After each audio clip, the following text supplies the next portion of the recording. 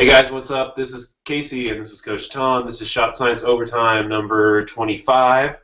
If you're here right now, that means you're a major early bird or you are watching the recording. I want to remind you guys that the best place to find us and follow us is on Twitter. We are at Shot Science on there. We are also on Facebook and Google+. We are Shot Science in those places. And also, of course, watch our YouTube videos. We are Shot Science there, and that's where we have tutorials on all things basketball, drills, defense, shooting, everything that you could want on basketball. Just check us out there.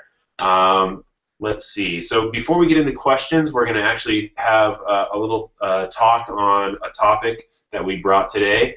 And if you guys want to start sending your questions in, the best place to hit us up is on Twitter. We will try to get into the chat a little bit. That usually gets a little bit crazy, but the best option is Twitter. All right, so let's get into our first little topic here. Okay, one of the things that I wanted to talk about today is individual and team defense, and some of the things that make it important, and also things that players do that make the defense kind of weak, have weak links in it. One of the things that happens in basketball, and I think it's probably more prevalent in boys or men's basketball, and that is the fact that guys have such an ego on defense about being beat. They don't like for an offensive player to go by them, and so they try to protect themselves from that. That's a real damaging thing for their ego to allow that to happen. And so what they try to do then is to play that offensive player softer so they have more time to react and stay with that person. And this creates problems for the entire defense when we do that. And this ego thing is something that players have to understand cannot be a part of defensive play. One of the things that we do with our guys is to reassure them that in the course of the game that people are going to get by you. Even if you are just an outstanding player on defense, there are going to be offensive players who are outstanding in their part of the game, and they can get by you. And so the important thing to remember is that do not be concerned about somebody getting by you, because basketball is played 5-on-1. Now, most people don't really think about it that way, but that's exactly how it's played. There are 5 people on your team, and if somebody gets by you, it is your teammates' responsibility, either 1, 2, or many, to stop that penetration, to help you stop it. And so we call, anytime a player can get between you and another player, that's called a seam or a gap. And anytime the offensive player can get in and through that gap, they're going to be able to get to the basket. And so players have to support each other, and that's really important for you to do as a help defender. Let's say that somebody looks like they're going to get by your teammate, then it's important for you to step in and close the door on that seam. Too many times players do this. They see that player starting to get into the seam, and instead of getting their body over in front and stopping it so that they have to either pick up the ball or run over you, that we begin to reach into that space. And when we reach into that space, that's going to usually end up in a reaching foul on that person. Yeah, and like the biggest problem with defense that I usually see is that people play defense with their arms or hands. Yeah. And defense is mostly about body positioning and footwork, and shutting down passing lanes and shutting down lanes of driving and things like that. Right. If you're too busy playing the traffic cop defense, that's where you get tons of fouls called and get beat real easily. Right. Right, and so this support for each other is really important in a team defensive scheme, so that they can't get to the basket. Yeah. The best they're going to be able to do is hopefully shoot from the perimeter. Okay, so one of the things that I wanted to underline with everybody is that the ego of not wanting to be beat defensively is something you have to let go of, and so what do? Well, that's the thing too. I mean, okay. with anything about getting beat or making a mistake or anything, people need to learn that in basketball, that stuff's just going to happen, and it's no big deal. That's right. It'll happen, but the next time down the floor, it's a new reset. And even if it does happen, you should have your teammates there to help you out and stuff like that. Right, and it's not a big deal if you get beat. I mean, that's just not that big a deal. However, the thing that we want to do and to counteract all of that is this. One of the most important things in individual defense is to have ball pressure. And what that means is that you're going to get up into that person who has the basketball close enough that you could touch their chest with your fingers, and even closer if you figure you've got enough quickness to do that. And this really has an effect on the defensive players that is really what you want. Number one, they want to now protect the basketball. And if you are playing off of them, they can take a look over you and select what it is that they're going to do. But once you create pressure by moving in tighter against them and having a good basketball stance and not reaching for the basketball necessarily, but just really being very active and staying close, then you can force them into making mistakes. Here's the other thing is that we really want, if we can, when we get players toward the sideline, we want to pin them on the sideline. Do not allow them to come over the top, which means that they're coming toward the elbows of the key on their attack, but instead pin them along the sideline. So they can't do that. The only way they can go is toward the midcourt line, or they can go to the baseline side. We'll kind of talk about that in just a minute too. But it's important for you to not allow them into the middle. Yeah, and the thing too about getting them up against the sideline or the baseline or whatever is that you're adding an extra defender by doing that. Absolutely. One of the things that people don't really think about is that those boundaries, whether it's sideline, midcourt, or whatever, if you can get a player up against that, that's just like having a sixth or seventh man on your team. And so that's why they traps in the corners in zone presses so much. Yeah. And so that's really important. So one of the things we want to do then is to make sure that we create pressure on the basketball. Now, we happen to have had a really good group at our high school the last couple of years who understood all of that and played that way. We had pressure on the ball out front, and oftentimes players will not really even pick anybody up until they get to the three-point line. But when they get to the three-point line, it's too late. And so we pick them up either at the midcourt line, or if we want to apply a little bit more pressure, we'll move into the backcourt to pick them up. And we make that person with the basketball make 2 or 3 turns and just keeping him busy. And we're looking for little deflections in there if we can. Deflections meaning that you get a hand or fingers on the ball, on dribble, on a pass, and those turn into turnovers for you to take advantage of, maybe get a fast break. So ball pressure, the person who has that basketball cannot rest easy. You're right up in his space and making it really difficult for them to pass this into other people. And a person came back to me this year about a team that we play locally, and the word had gotten back to him through some other people that they really struggled with our defense because we forced them out of their offensive sets. We didn't let them do what they wanted to do. And so when the offensive, your offensive play structure starts to break down, then you're not very effective. And so you get a little panicky and you start to throw bad passes. And so that pressure on defense is so important. Now, you cannot create that pressure if you're worried about your ego and whether you're going to get beat by a guy with a basketball. You're going to get beat from time to time, and you live with that, but understanding that pressure is so, so important. Okay, so just a couple of other thoughts that are really important, too, is that I think I mentioned this a while ago. We don't want the ball in the middle, in the lane, because when people get into the lane, then it is harder to control them, and usually that results in one of 2 things. It results in a foul by the defense or a score by the offense, and if they get a foul on us, it usually is a shooting foul on the defense of the shooting foul, And so they get a chance to go to the free throw line and maybe get 2 shots or an and one. So we want to keep them out of the middle.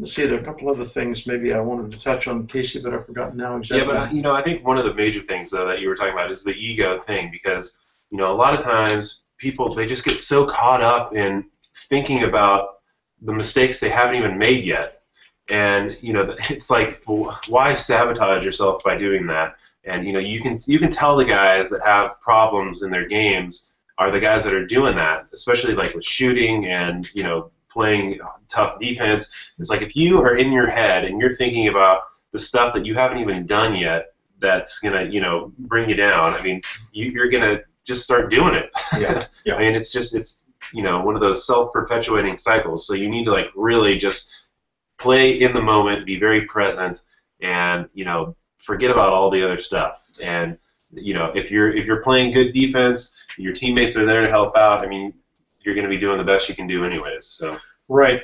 Taking advantage of the defense too, or of the offense, by forcing them to play with maybe a weak hand, that's really important to do. And if you can imagine this, if they're going to their left-hand side and you've got them pinned over on the left-hand side, that cuts off passes, immediate passes, to the backside of the offense. And so you kind of contain everything in that half of the court when that happens, if you can get them to turn their back a little bit. And once they pick up the dribble, that is the next element of defense that is really, really important. And we call this by a couple of names. Well, let's not get too deep into it. But. Well, give me another moment here. But one of the things that we do is they pick up the dribble, and we immediately close out into what we call a belly-up position. And a belly-up position means that you're going to be belly button to belly button with them, and your arms are going to be extended, and they're following the basketball. We're looking to get some little piece, some little deflection of the basketball. Once again, that's pressure. And some teams break down to that pressure very easily. And we have a video on that, too. We do.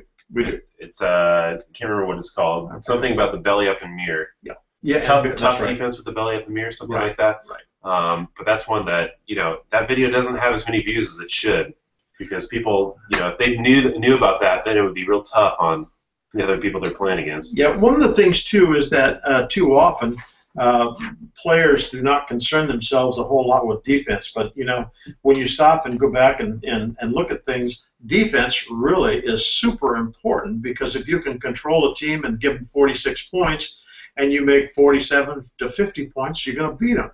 But if you give them 54, 64 because you don't defend very well, then you're probably not going to win as many games as you're going to lose. Yeah.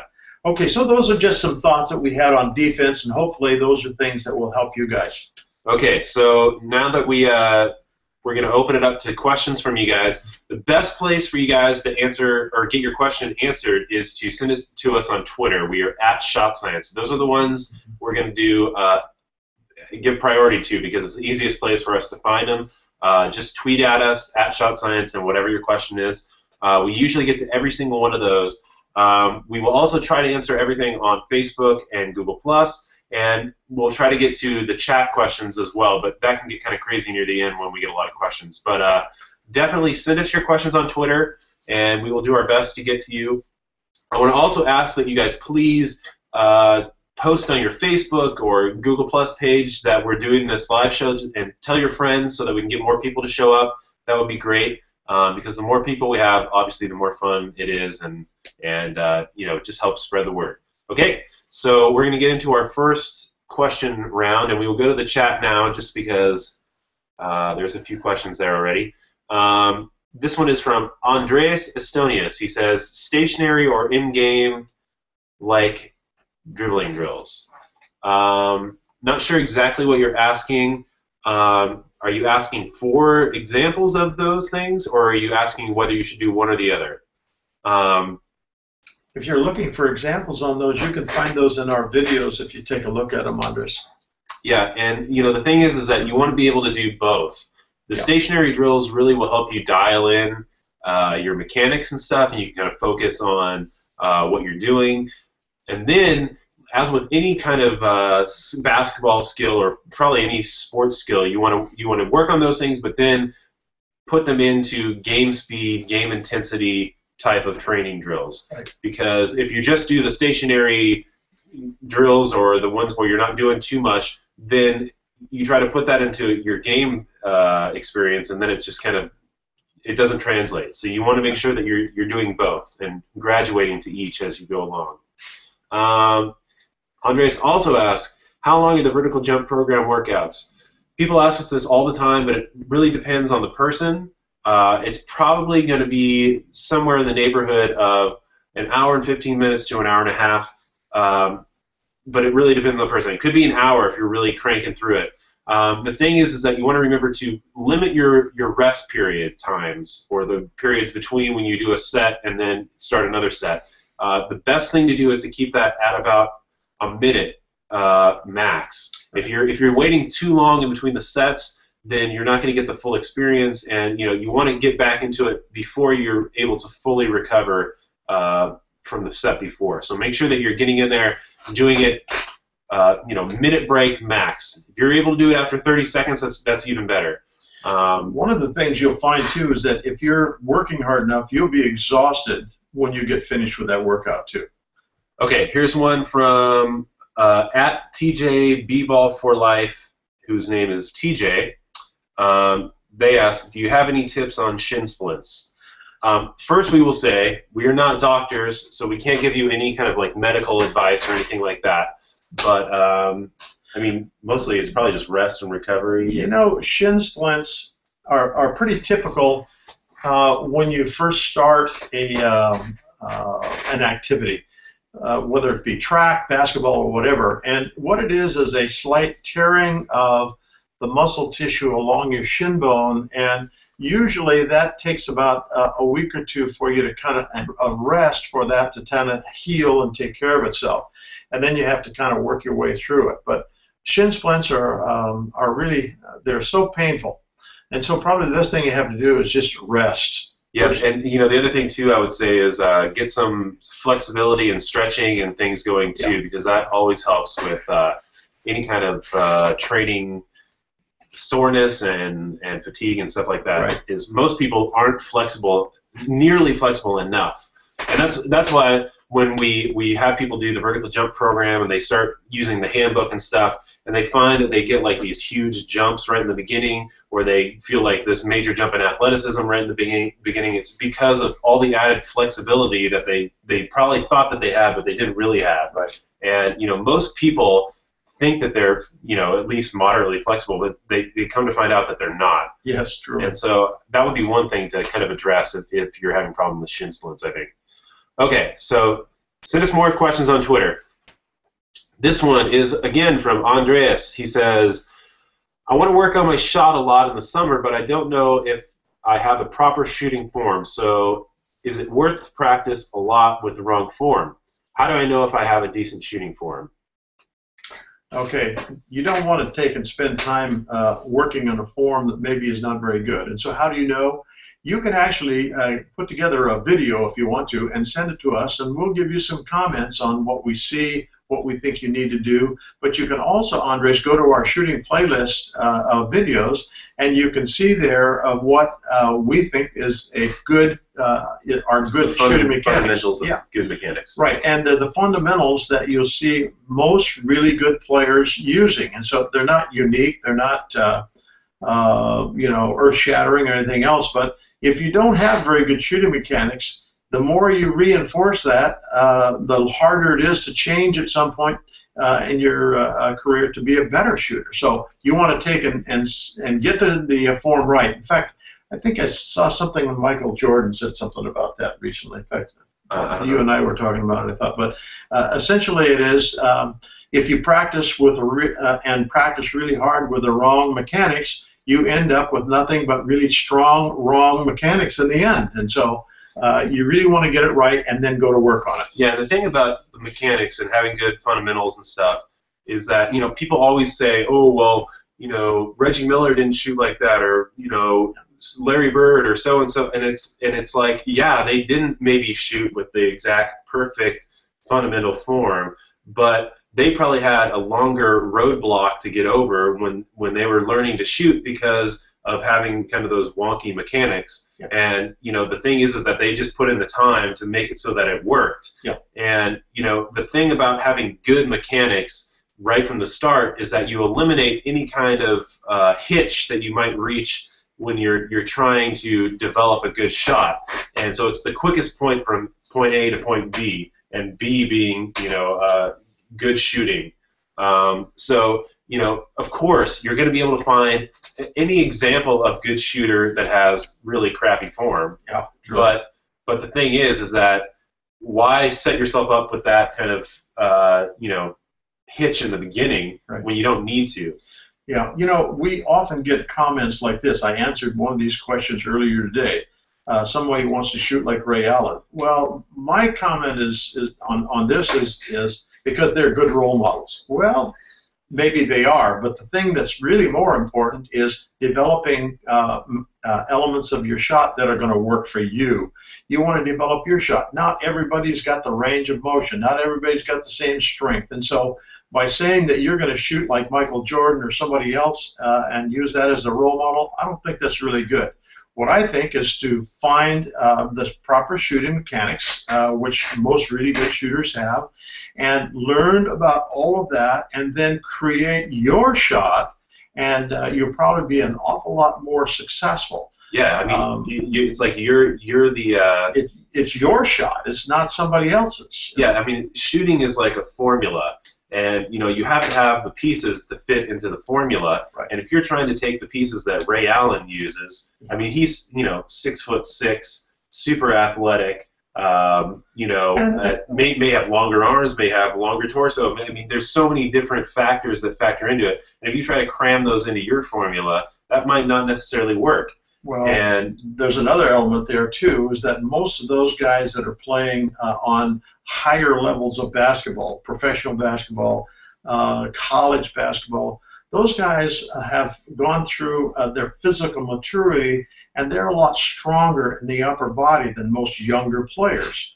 And so they're able to accomplish a lot of things that guys who are 14, 16, 18 aren't able to do just because of that strength factor. You imagine just how strong Dwight Howard is. You know, not that he's a great shooter, because he's not, but he's got all of that power in that upper body that he could use. And, you know, most young players don't have that. And so they have to accommodate that by getting their legs into it a lot more. So anyway. Yeah, well, I mean, okay. People need to you don't want to emulate anybody's one person's shooting. You want to take the fundamentals, and, you know, I mean, I don't know. Maybe we probably that would be a retread if I went all over that. But okay. Yeah, I mean, you want to shoot for yourself and what mechanics work best for you. Just make sure. I think he was talking about his shooting form and stuff like that. Yeah. Another way to do that is definitely film yourself and look at it yourself to make sure that you look like you're shooting the correct with the correct mechanics and stuff. Exactly. Then, I mean, you can send it to us, and, you know, if you want to upload it to YouTube and then post it on our Facebook page, we can take a look and help you with it.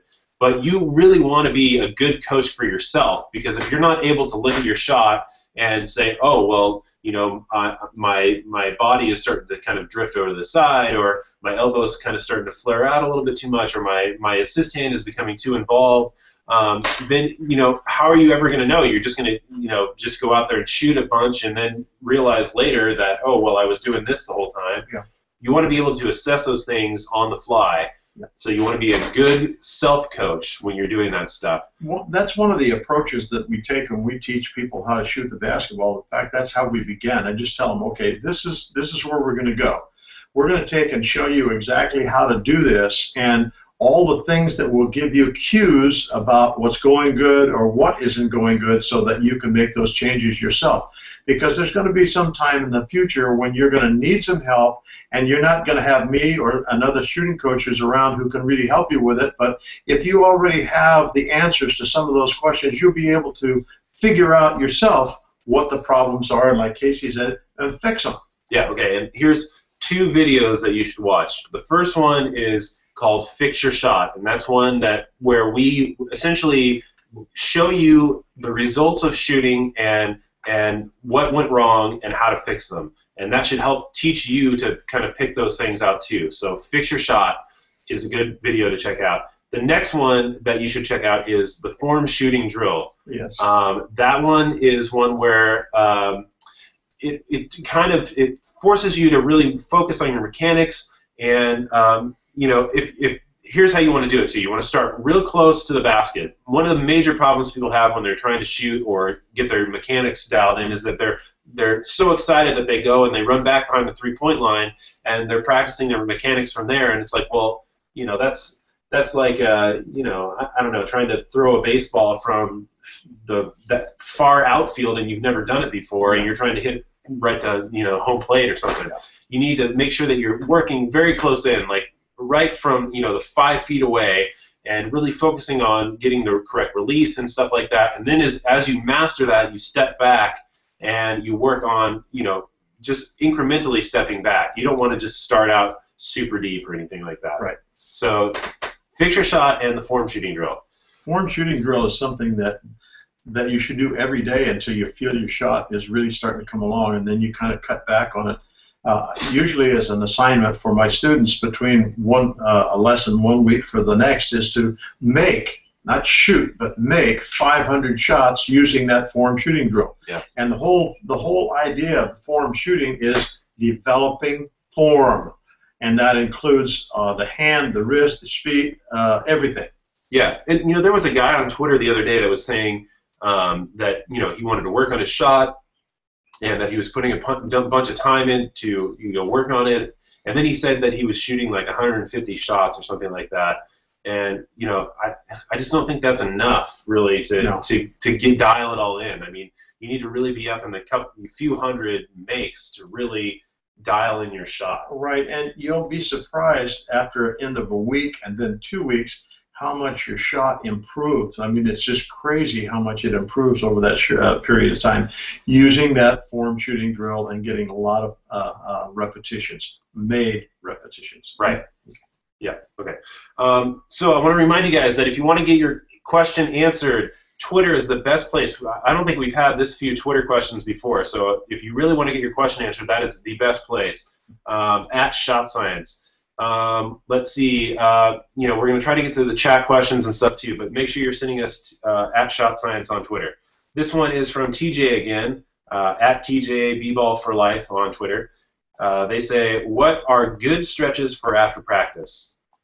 I would say check out the vertical jump videos that we have out and look at the dynamic stretching package that's in part of that. Because if you look at that, one of the big things for us is that static stretches aren't really the best, especially if you're using them as like a warm-up.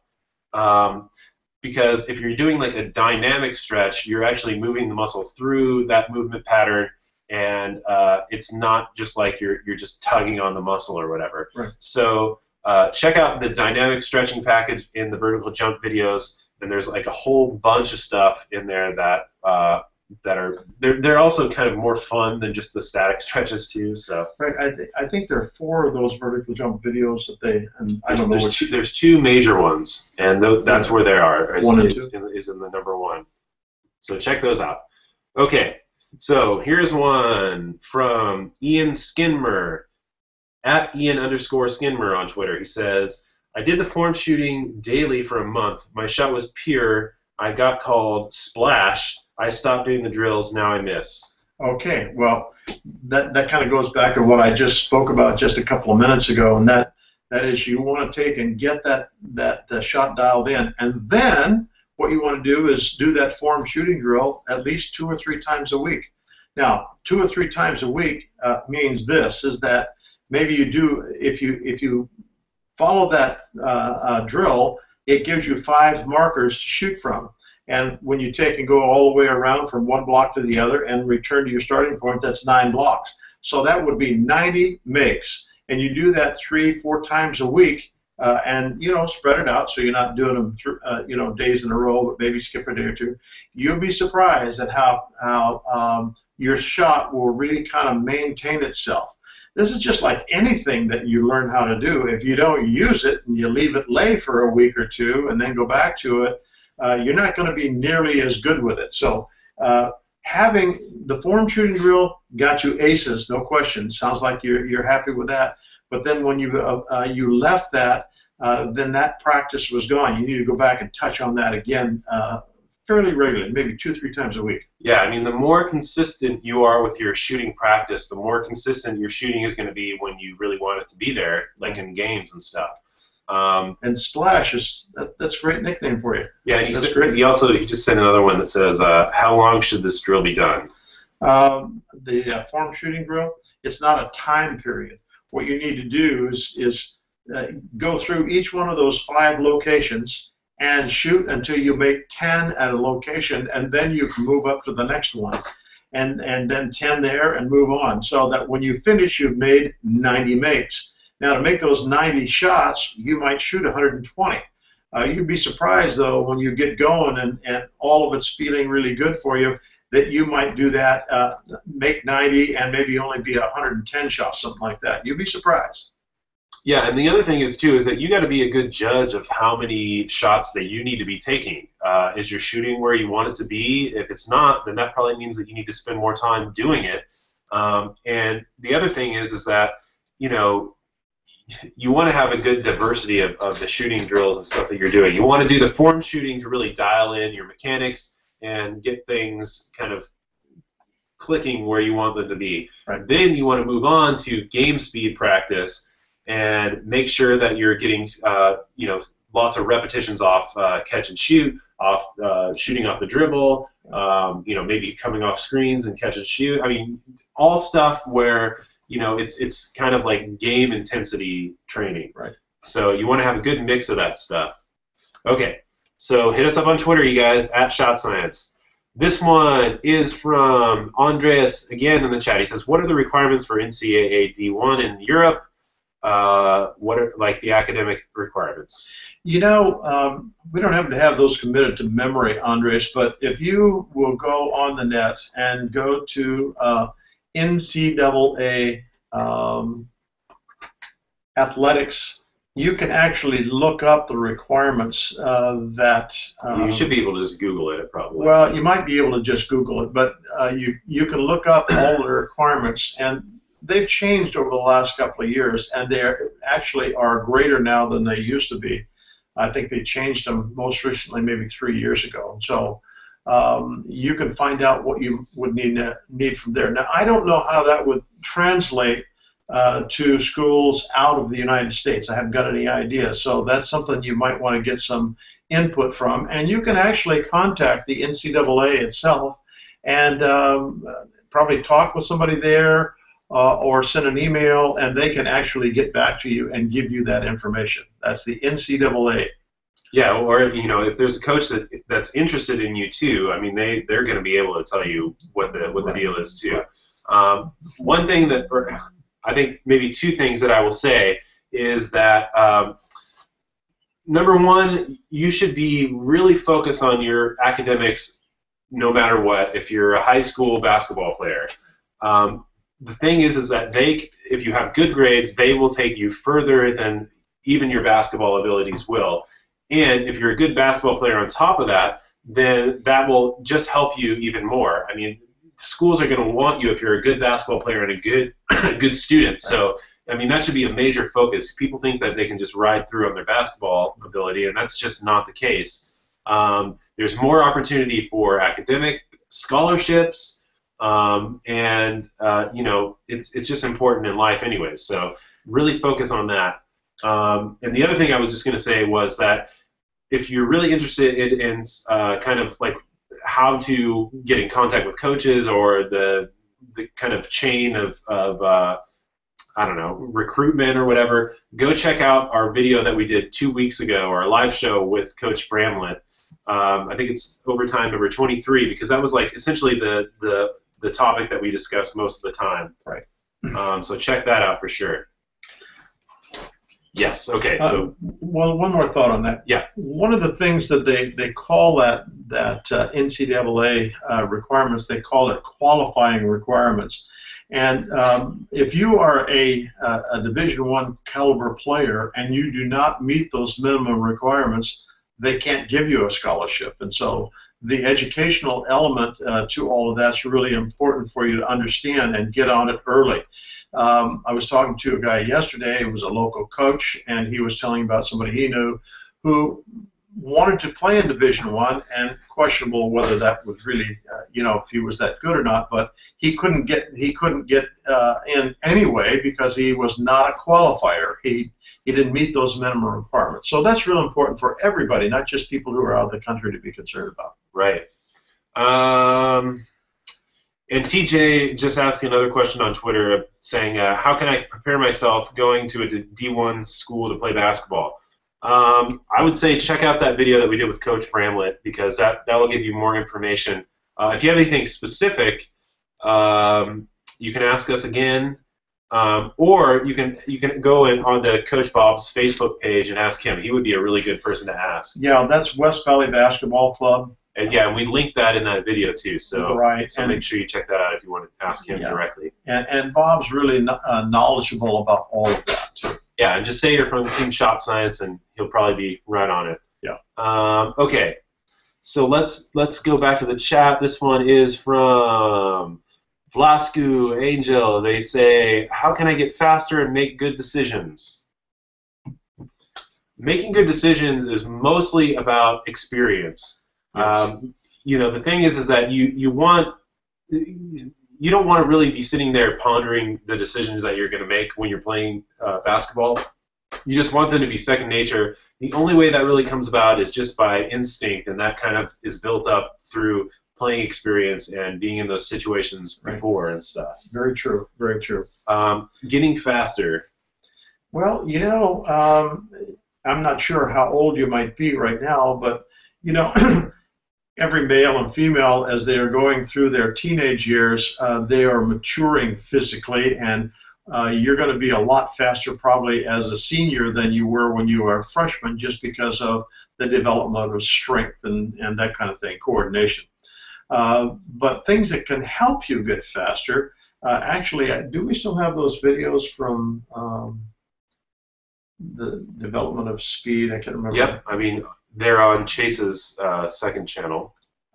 So if you guys go to youtube.com/Chase Curtis, CHASECURTISS, there is maybe 3 or 4, maybe more than that, short videos on athleticism and building up your speed and conditioning and things like that. And acceleration.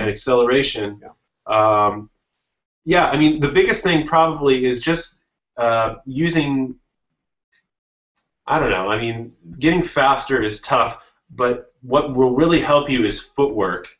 So doing things where you're concentrating on developing your footwork will really help. So stuff like ladder drills, jump rope is one of your big things. Mm-hmm. Dot drills is really good. Anything where you're doing changes in direction. So plant and push footwork. Plant and push footwork is really big in all of like the dribble drills and stuff that we have, or the dribble moves. So essentially what you're doing is you're planting your outside foot and you're exploding off of that foot into a new direction. And that will help you build up kind of that lateral changes in speed and things like that, which is really important in basketball. But anything explosive like that, running suicides are good.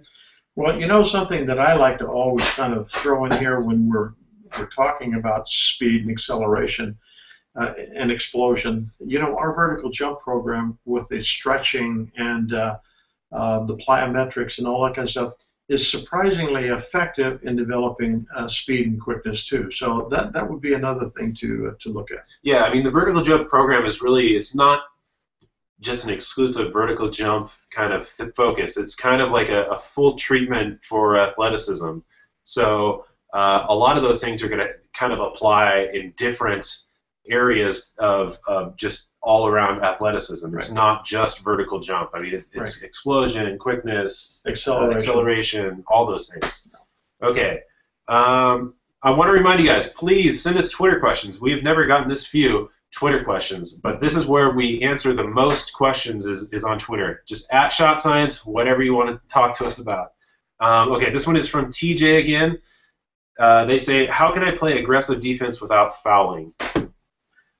Okay, it's kind of what we were talking about a little earlier is that being aggressive on defense is applying pressure, and most of the defensive calls that you get against you are using your hands and arms, and so you want to learn. If you take and go to our videos on how to use your hands and feet and whatnot, that'll help you a lot. But reaching in typically is the problem that gets you in trouble on defense. Now, does that mean you never reach in? No, that doesn't mean that, because sometimes it's very effective to do that. When you are going to use your hands, the best way to use your hands are from the underneath side. And officials very seldom ever call officials or hands contact fouls when the hand is coming from the underneath side. Do not know why, but that's pretty typical. I think it's just because it doesn't look as violent. You know, if I'm coming down, boom, like that looks like I'm fouling. But if I'm just popping up, I mean, it doesn't look like very much. Right, and using your hands to get deflections. You don't necessarily have to get steals. This is a point that we made a few weeks back, is that colleges are really starting to chart deflections. In other words, you just get a hand on the ball and it's deflected, and one of your teammates is able to pick it up and you take off on the fast break. So deflections are real important. But when you start reaching around people and you start reaching into their space with your hands, that's when you get into trouble. Yeah. And that doesn't mean you shouldn't learn to anticipate dribbles and stuff like that. But hands and arms usually are what gets you in trouble on defense. Yeah, and you know, we talked about it earlier too. The best thing to really have dialed in for your defense is good footwork, and you should really think about using your feet and essentially your lower body and stuff to kind of cut off the ball handler's attacks to the lane. Because if you're able to do that, he can't just plow over you. Exactly. And so if you're able to use your feet and stuff to shut down any of his attacks, then you know he's going to get really frustrated, and you'll just essentially take him out of the game, and you don't need to reach in and get fouls called or anything. So really work on your feet, and if you want to be an aggressive defender, being able to use your lower body and your feet to really kind of corral the guy is the best way to really put pressure on him. Right. I was reading something earlier today from Kevin Eastman, who happens to be one of the coaches of the Boston Celtics. He's an assistant coach there. He has a blog that we follow pretty closely. And one of the things that he was saying there is that regarding defense is that it's very important for you to get a low center of gravity on defense, and that you're able to actually use your feet better when you get lower. The other thing that's real important is use what is called a step drag kind of footwork, and we talked about that in our video. Yeah, Defense 101. Right, and step drag really is important for you to be able to stay in front of the person. And the other thing is that with the feet that's important is do not allow the feet to come together when you're moving defensively. What happens when your feet come together? We'll show this again. What happens when you do that is that your body tends to become more upright, and where you want to stay low with a wide base. So yeah, so here's like where you would be if you're in a defensive stance or whatever. And if you're going to step drag, you're going to step drag like that. And obviously, you can get pretty quick at it. But what you don't want to do is this, is where you step, come together, because look, I've already stood up straight. Now I'm off balance, and then I have to also step down to do it again. So you never want those to get more than a foot or so apart. And it was Eastman's comment that defense is really about how you use your feet more than anything else. Right. I mean, that's a huge thing. I know that when we used to go to basketball camps and it would be with all the college coaches and stuff, like getting down to your stance and using your feet was like a huge thing. Yeah. And if you were playing the thing where you're just swinging your arms in there, they were not happy about that. Yeah. And there was one more thing I was going to say. What was I going to say? There was something I was going to throw out there and I forgot too. Oh boy, it was good too. Oh, here's the thought that was on my mind.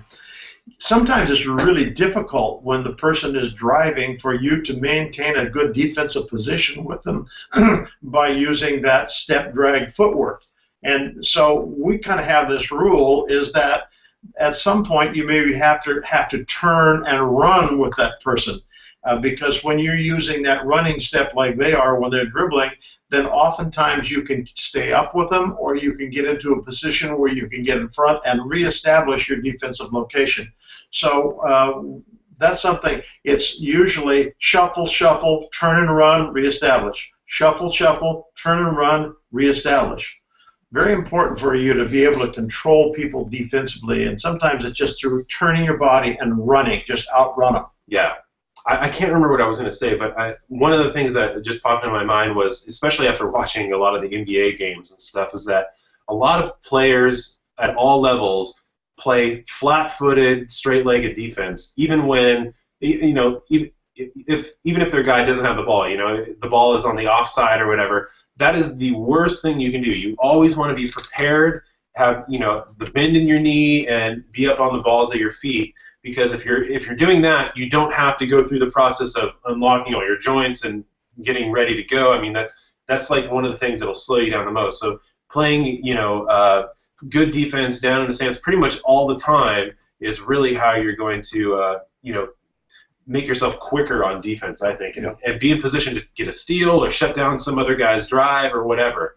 You just got to be prepared. Flat-footed defense freaks me out.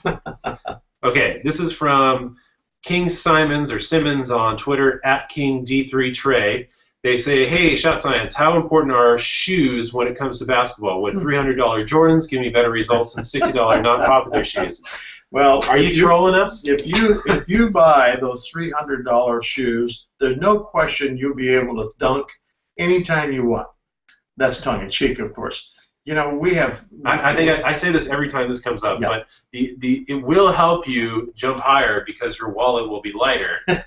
But other than that, it's mostly bells and whistles, and you're paying for that athlete's new pool or something. Yeah. What you really want to do when you're looking at shoes is getting ones that feel good, feel comfortable, and will support you for 3 to 4 months, and then get a new pair. I mean, if you're buying $300 shoes as opposed to these $60 ones, and they're just as good, you could buy a couple of those $60 shoes and probably be better off because shoes break down really fast, and the $300 ones aren't better made necessarily than the ones that cost $60, $80, $90. They're just styling. I think we talked about this in the past too. Chase used to. When he was going to college, they would evaluate shoes and we're not going to talk about any of the types of shoes, but what the results of it were essentially is that most athletic shoes will last you about 6 to 8 weeks, and then they're really starting to break down sufficiently that you shouldn't even use them anymore. So that should be a good guide. Buying $300 shoes does not make any sense to me at all. Like Casey said, you're just really putting money in the wallets of those guys that got their name on them. Yeah.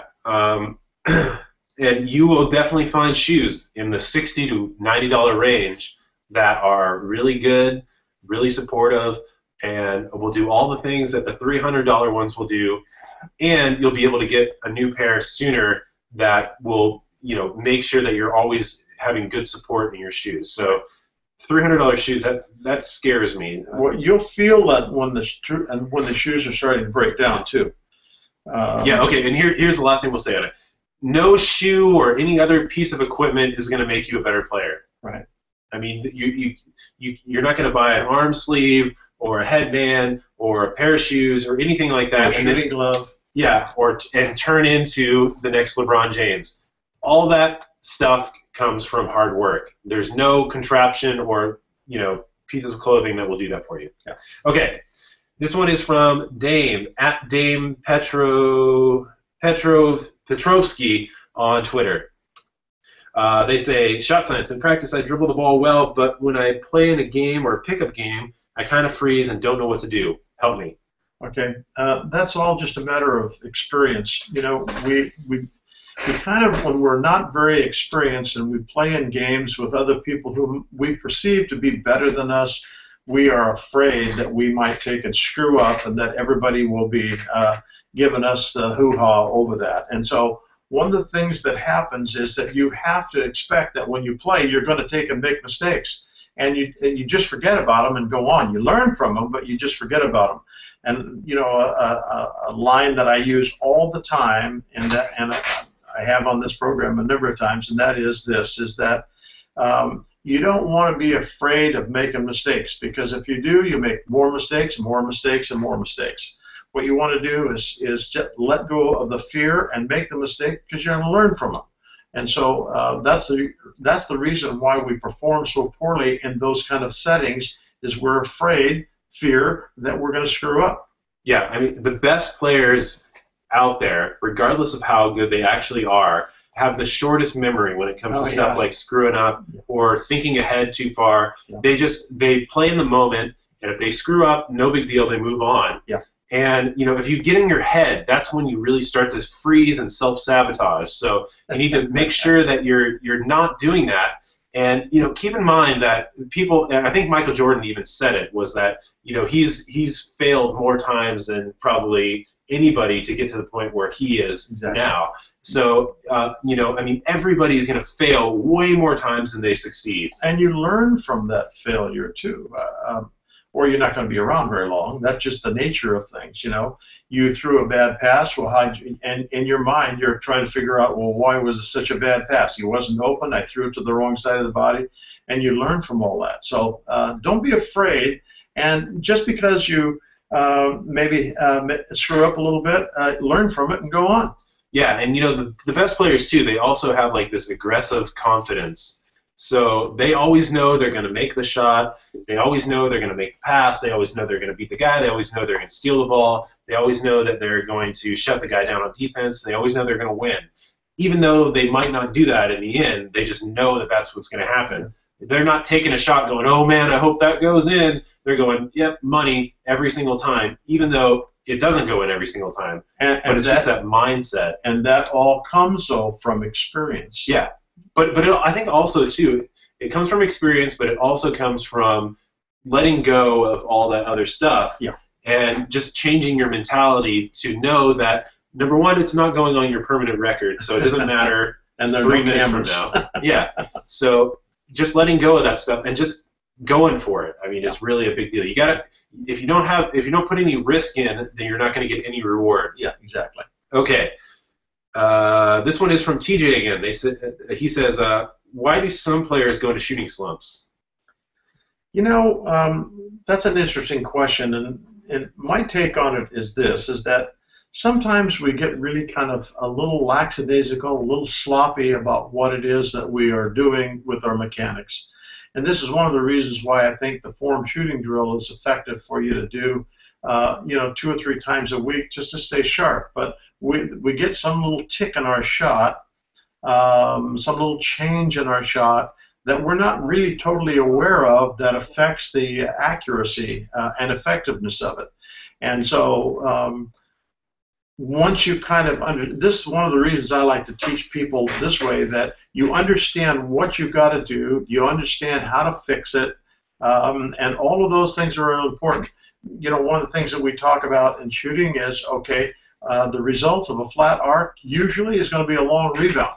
So that if you shoot the ball and you see a long rebound, oh, okay, I know the things that create long rebounds like that, and so I'm going to fix those. But the elements just kind of get a little sloppy. And so the thing to do is to stay on the form shooting drill 2 or 3 times a week. And I think a little bit of it, too, is mental, too. Yeah.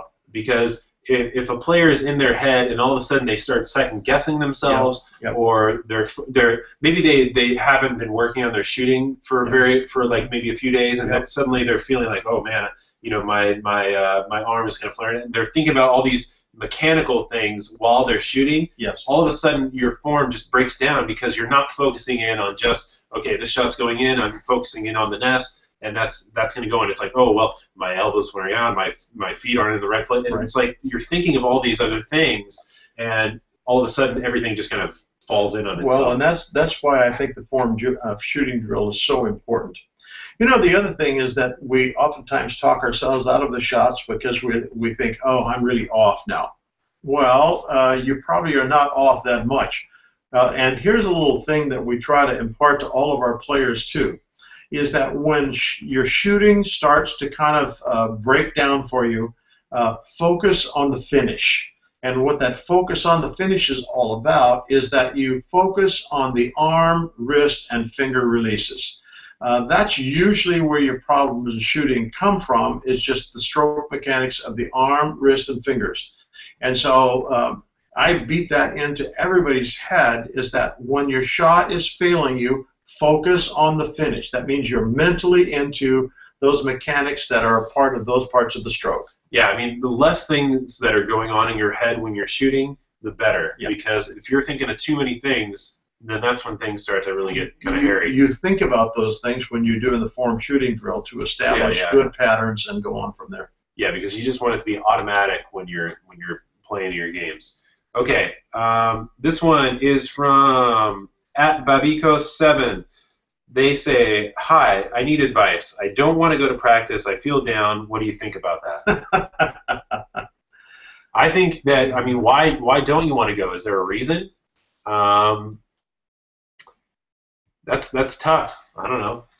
Yeah, I mean, if you want to be playing basketball, then you should kind of look forward to it. Maybe is there somebody that's giving you a hard time? Are things not going the way that you want them to go? I mean, I don't know. That's a tough question, and I haven't got an answer for it either. Well, I mean, let us know if there's something else to it, and we can try to help you with that. But it's hard for us to tell you, just suck it up and go. I mean, maybe that's what you need to do, but maybe it's just a period right now where you're not super into it. I don't know. Maybe just get back to us and let us know, and we can try to help. And King Simmons says, he's laughing at us and saying, "Okay, thanks about the shoe thing." Okay, we're going to take a couple more questions, and then we're going to wrap up. So if you want to get in, Twitter is the best place right this second. Okay, this one is from TJ in the chat. When should you release your shot? Quick lightning round stuff. Well, right at the full extension of your arm. If you're shooting a jump shot, the best thing to do is release it as you're reaching the top of your jump. If you get up there and hang, I watched a young man about a week ago, and he jump shot and he'd hang there like he didn't think he was ever going to release it, short every shot. So when is our video? Release point for the jump shot. Yeah. Yeah. So we go through and we show that. Yeah. Like you don't want to. There's no hanging really involved. No. As you reach the apex of your jump, you're releasing it. Yeah. Because if you don't do that, then you lose the power on your shot. You do. As soon as you reach the top, you're going to start to settle after that. Okay. This is from @Dame Petrovsky again. They say, "I'm a really good mid-range shooter, but when I'm a centimeter behind the line, my stroke changes. What should I do? Shoot more? You should practice more using your legs." Yep. Get your legs into it. Yeah, exactly. We have a video on that. Make the three-pointer, get your legs into it. Yeah, and the thing about going deeper into your shot is that you have to progressively do that. You don't want to just jump back to the three-point line, which it doesn't sound like you're doing, but... well, if you don't get those legs into it, it changes the shooting stroke, and accuracy just goes in the tank at that point. All right, here's @Babico follow-up. He says, "No, I just feel bored. I want to play basketball with friends very much, but I don't want to go play basketball with my team." Well, then maybe that team isn't the team you should be playing with. I don't know. Maybe not. Maybe not. I still don't have any real solid information for you on that one. Yeah, I mean, if you're not having fun doing it, then why are you doing it? I mean, yeah, you got to find something that is fun and feels good to do. And basketball is supposed to be fun. That's why we do it. Yeah, so maybe set up stuff with your friends or find another team or get your friends together on a team. I don't know. Yeah. This one is from Lewis PC Win. "In practice, I get most of my jump shots to fall, but in games, I'm struggling a little. How can I make more chances to be higher percentage shooter?" Well, you take a look at the video that we have. There's actually two of them. One is game speed shooting, and the other one is consistent shooting, I believe. Yep. And those two should probably help you a lot. One of the things that happens that we practice all of our shooting and whatnot, and we practice at kind of a very passive manner for the most part, and then we get into a game and we're dealing with speed, we're dealing with fatigue, we're dealing with defenders, and so that changes the program for us and really affects our shot. So you need to kind of replicate that if you can in your practice sessions. Right, okay. This is going to, or let's see, we're going to do one more question here. This is from Novian Cobb in the chat, and he says, what are some good tips for post players? Okay, first tip would be to go check out all of our videos. We have some really good ones like sealing in the post and flashing in the post, which are really good things that you should have in your game that probably you wouldn't know unless you saw that or had been playing for a long time. Right. They really help with footwork and getting you open to catch the ball, which is really essential in the post, because if you're just standing there and not knowing how to get open or get the ball, you're never going to see the ball. Right. And then check out our post-move playlists on stuff down there too, because I think you would say this too, is that playing in the post, you probably want to have 2, maybe 3 go-to moves that are just automatic. Right. And then have the counter move for those ready to go, so that when you are shut down on those go-to moves, you have this counter move to go to. Exactly. So an example of that would be catch the ball in the post, and you're going to do a jump hook or a sky hook. So you're going towards the middle. That's like a go-to move. A counter to that would be the up and under, where you're going and it's looking like it's going to be a jump hook, and then you step through and and lay it up on the basket. Right, right. One of the mistakes that most post players make is they want to have 12 moves, and then when they get into the game, they can't remember any of them. 2 or 3 go-to moves. That's where to go. And the other thing is that don't get into the habit of doing that backing down crap. I mean, that is one of the things that just irritates us the most. It is such a it goes against what really helps you get open and make baskets in basketball. Number one, it should be a foul against you because you're taking away the position of the guy that's playing defense on you. Number two is that if you want to score in any situation in basketball, creating space is the way to do it. Yeah. And when you're doing that bumping back and down stuff, you're not creating space. All you're doing is creating contact, which is actually making it so that making you easier to guard, because as a defender, having contact lets you know where the guy is no matter where they're going. Creating space is the best way to score. Right. So have your go-to moves, whatever they are. And we've got a number of those go-to moves that really are effective. Right. Okay, so that's going to do it for today, you guys. Make sure you're following us on Twitter. We are at Shot Science. Google Plus and Facebook are good places to check out our tips and our funny stuff we find on basketball, our announcements. Come talk to us on there. Also follow us on YouTube, or subscribe to us on YouTube. That's where we post all of our tutorials and stuff like that, and our tips in video form. So make sure you're following us there. We're going to go watch the playoff games, I guess, later. And let us know what you guys think the playoffs are going to pan out like down in the chat. Do you think it's going to be the Pacers, the Heat, Spurs, or Memphis? That are probably not Memphis, but let us know what you guys think is going to happen in the playoffs. Do you have anything else that you want to say? Just want to shout out to Awesome Cohen. He's throwing some nice words our way. He looks forward to this little show every Sunday, and so it could be a girl. It could be. It could be. Okay. One way or the other. Thanks so much for your comment. We love it. Yep. Let's see. Make sure you guys are telling your friends and family to check out Shot Science stuff, because the more you help us grow, the more we can give to you guys. Make sure you check out all of our videos that we mentioned in the thing. The vertical jump video would be a good one for a lot of you guys for the questions that you were asking. Yeah. We will be back next week, 1 p.m. Sunday. We'll see you guys then. Good. Thanks for showing with us, guys. Yeah, thanks for the questions.